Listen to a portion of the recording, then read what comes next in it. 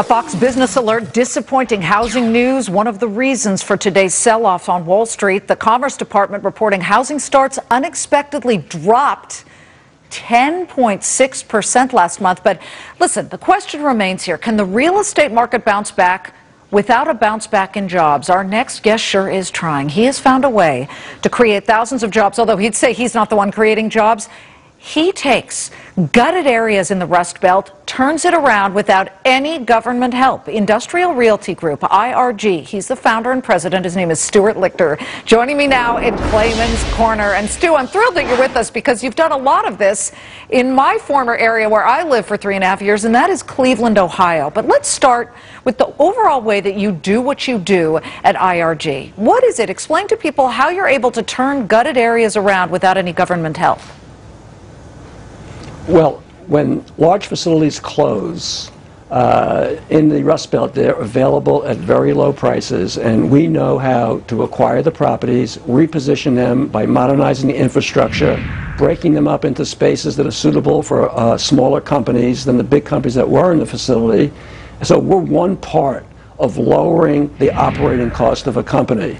We also work with companies to help them understand their logistics patterns, their overhead, how they could operate more efficiently. So we view our role as somebody to help a company make more money than they would otherwise make. Oh. And we've been very successful at refilling these facilities. Well, let me give one of your biggest successes, and that was going to Akron, Ohio, which is just south of Cleveland, taking the old B.F. Goodrich plant, which of course was a tire plant that was booming in the 80s, but of course then it just completely shut down. The cheap labor went overseas.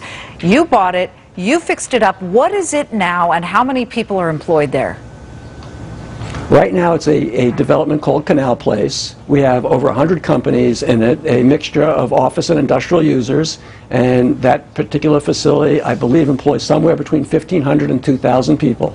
I don't understand, though, how it is that if you're in an area that already had urban blight and the loss of jobs, that you would then find businesses to fill it if there's a flooding away of people who live there because they're looking for jobs elsewhere. How does that work?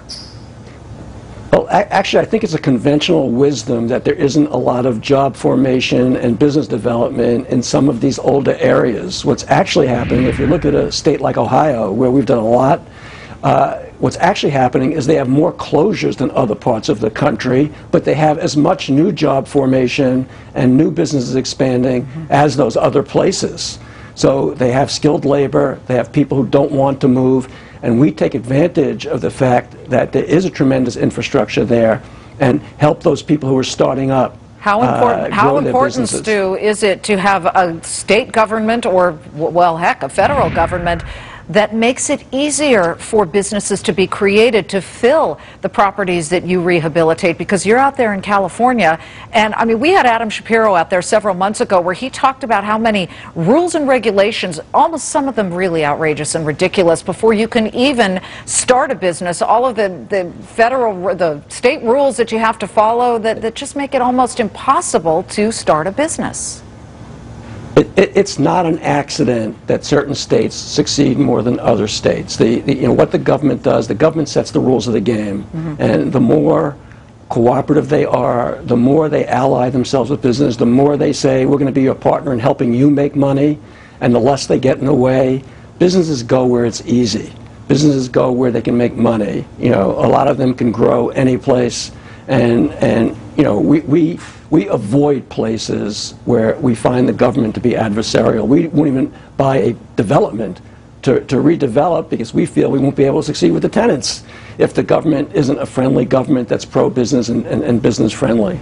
You just issued an important warning to governors of this country. I hope some of them were watching, Stu. I think you're absolutely right. Make it friendlier, and the jobs and the businesses and entrepreneurs like yourself will come. Thank you for joining us on Fox Business. My pleasure, Liz. Stu Lichter of IRG. He's from New York, he's in L.A., and he does great things in the state of Ohio and elsewhere. Lizzie, back to you. Great story, right? Well, Liz, yeah, that was a great story. And it's a tale of two governors and two...